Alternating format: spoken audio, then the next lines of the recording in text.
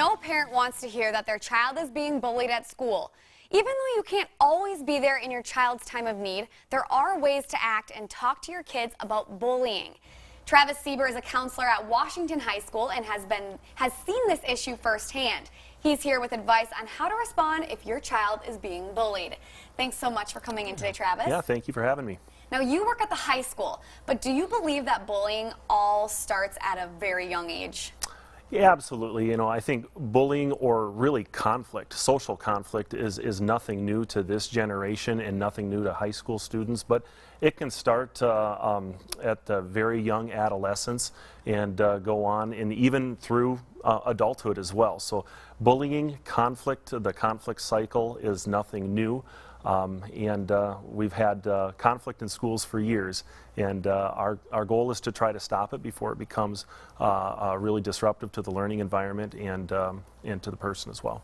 What are the different types of bullying?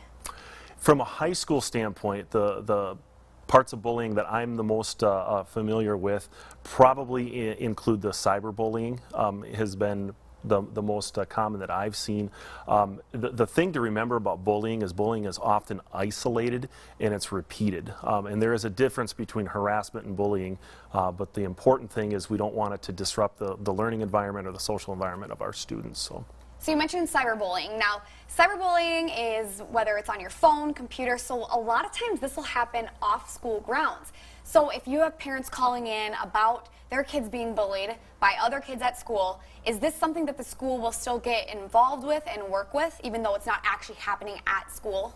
Yeah, the one thing we often tell students, parents, and everybody involved, if you see something, say something. So if something is happening outside of school and we know that there is contact or a relationship with those two people inside the school, that's something we would want to know about and see what steps we can do to intervene to hopefully make a small problem not turn into a bigger problem. Now, no parent wants to see their child being bullied, but if they are, what is the best way for parents to get involved? I think parents need to have that conversation with their son or daughter and to look for changes, maybe some noticeable changes that they're seeing at home.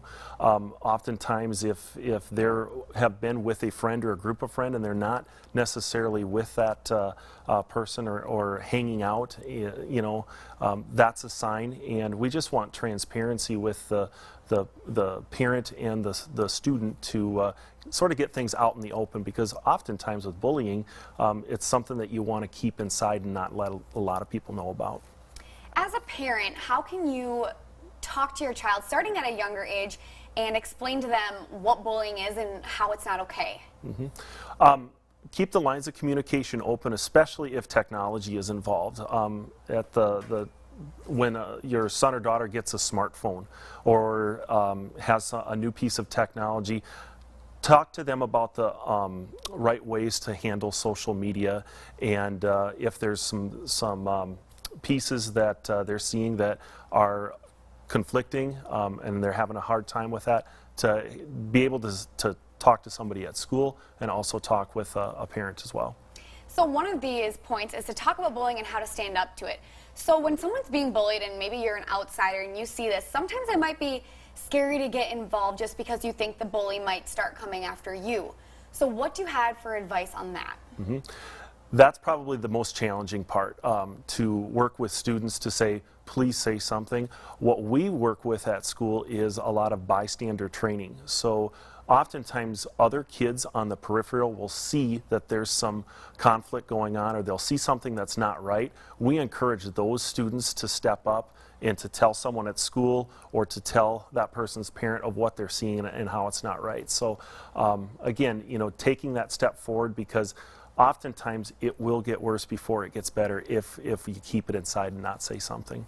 So you mentioned the school has those bystanders to help get people to stand up for others, but as a school district, what else does the school do when it comes to bullying? I mean, for getting involved, how much can you? Do you sit down with students and talk to them? Do you have any seminars explaining, there's no tolerance for bullying?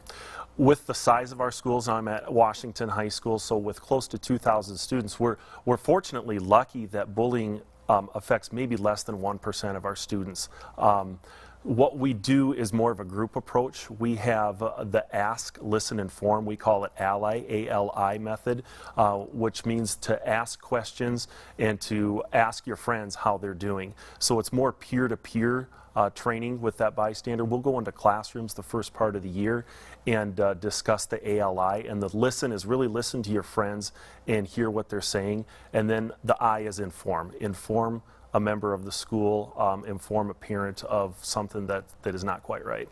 Now, all in all, this is all about keeping bullying away because it's not good for a child's mental health. So if your child is being bullied and doesn't do anything about it or get help, what can this do to a child's mental health? Well, like I said, if you keep it inside and you're not able to express what your true emotions and feelings are, this can have social effects. It could have physical effects. As a counselor, I've heard stories where students have not slept. Their eating habits change as well. So the physical toll it can take can be very, very great if there's not some intervention. So oftentimes it takes a group approach to help that individual overcome the bullying. How about as far as grades go? Does this impact that?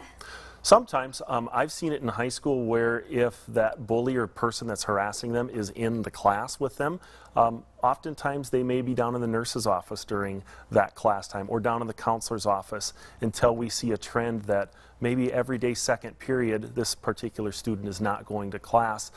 As a counselor, you have to dig a little deeper and find out what's really going on and see what you can do to help, and maybe the teacher's seeing something as well. And oftentimes we'll take the steps to make sure that the learning environment is not interrupted. All right, great information. Thank you so much, Travis, for coming in today.